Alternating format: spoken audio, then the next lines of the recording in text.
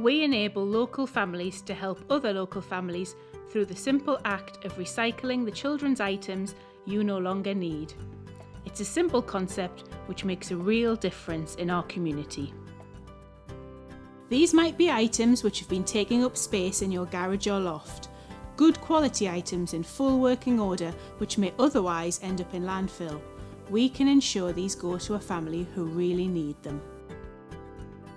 We accept items for children right up until 16 years of age.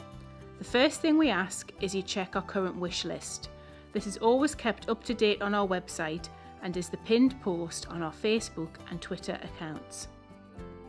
At least every month I update our wish list after running a stock check on items running low. It's really important to manage stock levels as space is limited and we don't want to run out of a specific item, meaning we can't fulfil every request. We hold regular donation sessions at our warehouse in Reigate, where the community drop items off and our volunteers are on hand to receive them. These sessions are published in advance on our website and social media channels. We want the families to feel like they are receiving a gift and not a handout. We take great pride in the packages of care we make up. Here's how you can help play your part when making a donation. Please ensure all clothes are freshly laundered, sorted and labelled by age and gender. This saves our volunteers time and means your donated items arrive ready to go.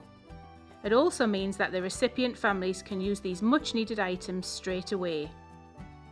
Please check for missing buttons, unworking zips, damage or stains. Unfortunately, we don't have the resources to fix these. All toys should be in working order with no missing parts. They must meet current safety requirements. Please ensure they are clean and in the condition you'd want for your children. Please give any pre-loved cuddly toys a run through the washing machine so they are fresh for their next cuddle. Give puzzles and games one last play to ensure no pieces are missing, and if possible, wrap completed puzzles in cling film so we can see for ourselves. Books should be damage-free with no scribbles, rips or missing pages.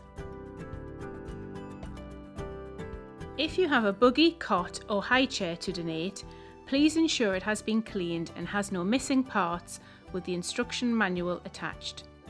As a general rule, if it's less than 10 years old, then it's likely to pass current safety regulations.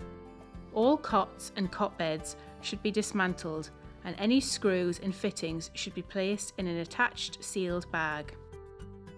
We can't rehome used mattresses or car seats due to safety concerns. High chairs should have a tray and safety harness.